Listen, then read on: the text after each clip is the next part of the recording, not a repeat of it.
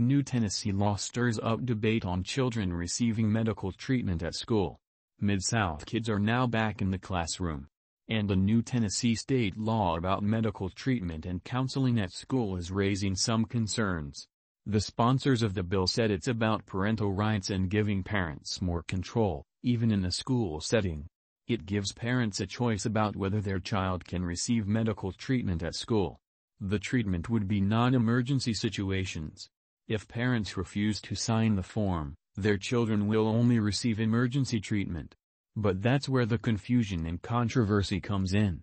What's not clear is what is an emergency.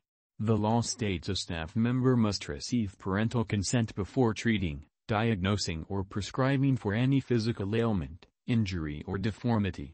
Some school nurses fear being sued or losing their license for treatment such as putting a bandage on a child. The law not only covers medical but also psychological treatment.